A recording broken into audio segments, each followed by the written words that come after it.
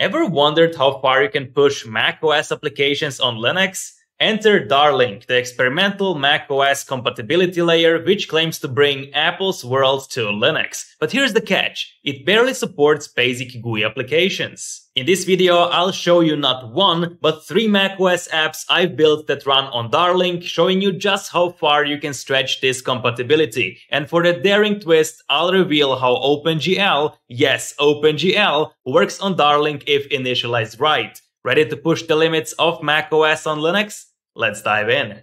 Today, I'll be running Darling through Windows Subsystem for Linux, or WSL, a virtualized Linux environment that runs on Windows. The cool thing is that with Darling in WSL, macOS applications can actually run on Windows, which is pretty exciting in itself. Plus, Darling's install process here is exactly the same as on a native Linux system, like in my case, on Ubuntu for instance. Now I will run Darling inside Visual Studio Code, so let's close this. And inside Visual Studio Code, go to Terminal, New Terminal, down here it is, write WSL.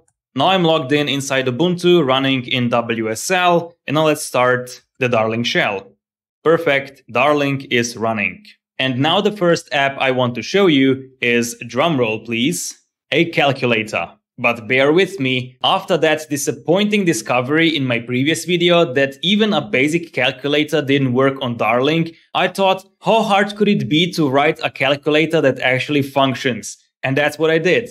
So I wrote the calculator app in Objective-C with a bit of help from ChatGPT. It is a very simple one. It has about 160 lines of code, which is nothing. It also has a simple background image, which is this one. And here I also have the build instructions. So let's copy that into the Darling terminal, right click to paste and build.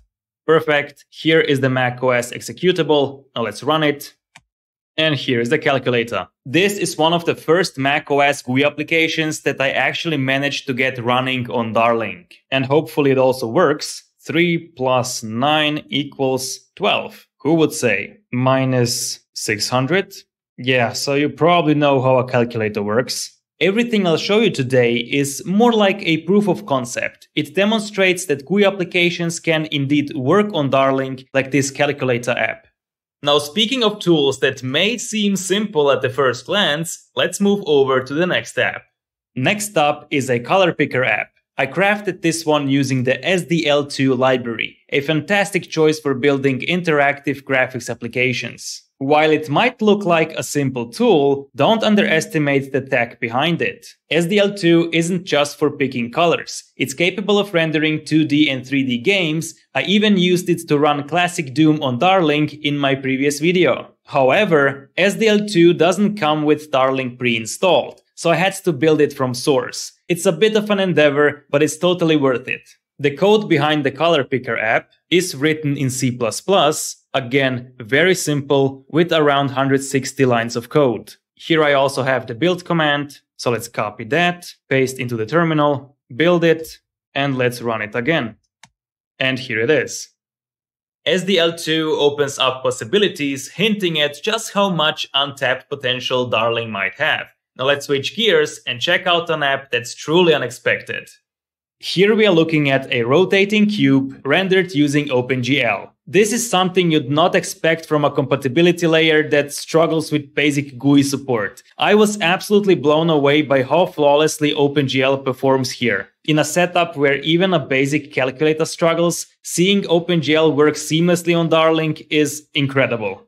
Just to clarify, the OpenGL used here is a wrapper around the Linux version, but for macOS applications this should be irrelevant. Down here you can see the OpenGL version that is used. In my case, this is the one from Ubuntu. And also you can see the FPS counter here. I'm getting around 130 FPS, but this is because I'm also recording on the same machine using OBS. Without recording at the same time, I got this one to even 300 and more FPS. If we look at the code behind, this is written in Objective-C and it has about 250 lines of code.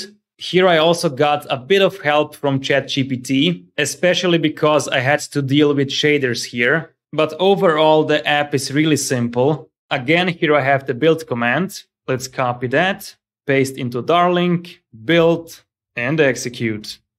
And the cube is rotating again. All apps I've shown you were built for macOS and work on macOS. And only by using Darling we can run those on Linux and also build on Linux. In my case, Linux is running on Windows, so here macOS applications can also work on Windows.